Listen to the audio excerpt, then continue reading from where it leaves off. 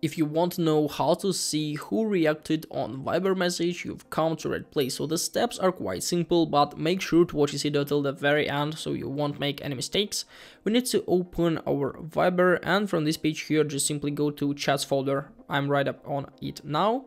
And after that, we can easily open some chats or something like this. And as you can see near the messages in the right side, we have the option to see number of likes. So as you can see now, I can easily add them and do some other stuff.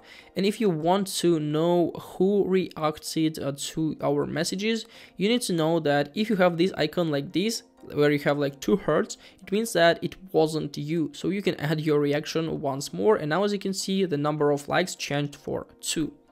And basically, if you can only see the number of reactions like this, it means that you already reacted. If you want to know who directly reacted to this message, unfortunately you won't be able to find this information. If you'll try to click and hold our finger, we won't be able to find any stuff, because Viber is like private platform, so you won't be able to see who reacted to our message or to your picture or something like this.